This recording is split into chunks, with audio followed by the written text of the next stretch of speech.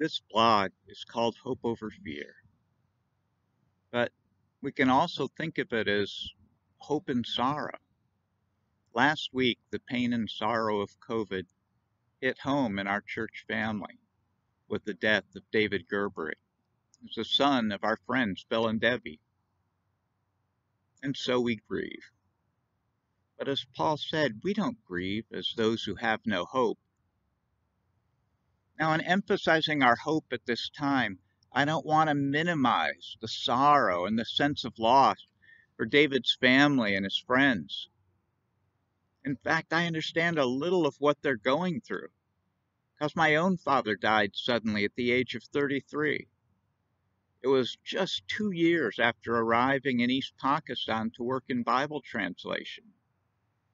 I was 7 at the time. My sisters were 5 and 3, and our family experienced that loss, that sorrow of losing a husband and a father.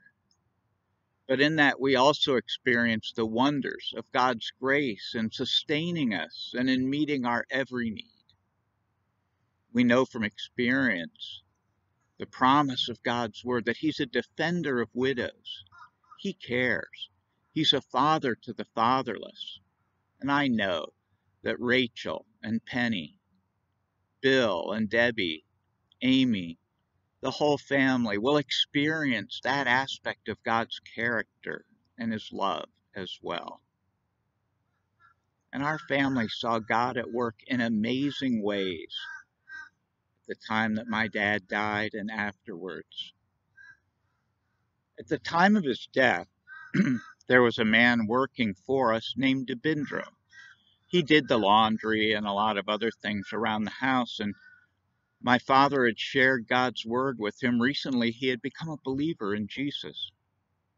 He was amazed when he watched the time of my dad's illness, his sickness, and his death.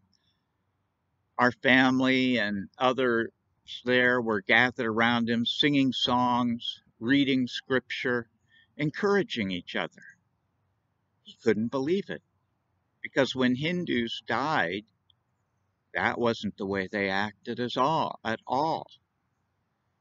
He was used to people screaming, yelling, falling on the floor in absolute sorrow. When he saw my dad's death, he was amazed, and he ran to get his wife and said, "You've got to come here and see this. You have to watch the way a Christian dies." She did.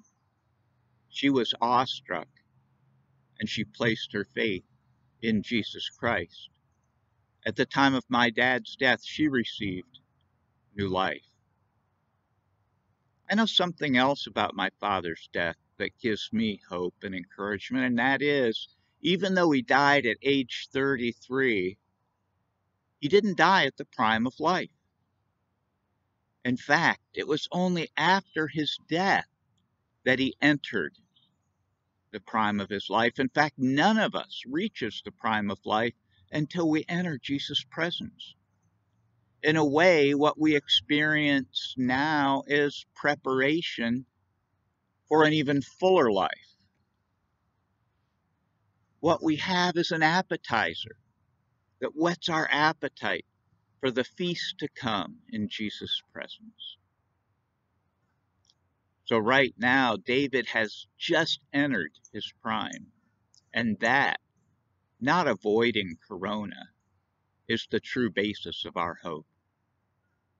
Our hope is based on some really good news that is found in 1 Thessalonians 4, verses 13 to 15, where Paul says, "Brothers and sisters, we don't want you to be uninformed about those who sleep in death, so that you do not grieve like the rest of mankind. You have no hope.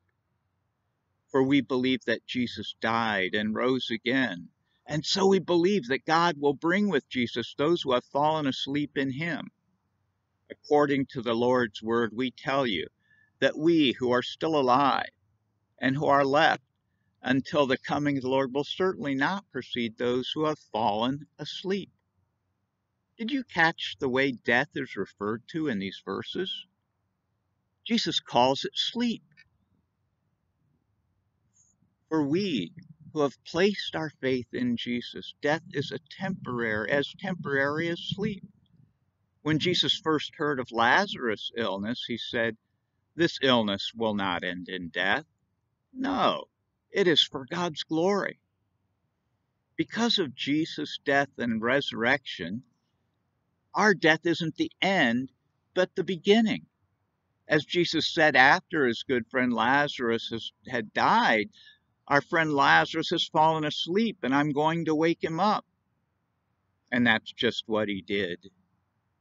He stood in front of Lazarus' grave, crying. But then he shouted, "Lazarus, come out!" And Lazarus did just that. And now he's done the same thing for David. His sickness did not end in death. Jesus has given him the best kind of wake-up call. David fell asleep. And then Jesus woke him up and welcomed him into his presence. And that is our source of hope in our time of sorrow. One of my recent devotionals was called The Ultimate Immunity, and in it I used this incident to show how Jesus has given us immunity to death. Now, we will die, but all of us who believe will live even though we die, because Jesus will bring us into a new life. So although we're not immune to COVID, we are immune to death, because death cannot harm us. For us, no sickness will end in death. We will simply pass through it into Jesus' presence.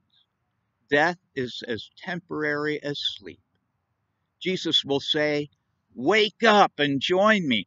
And like Lazarus, like my dad, and now like David, we will do that. Now that is a wake-up call we can look forward to. And then, as Paul goes on to say, after waking, we'll be with the Lord forever.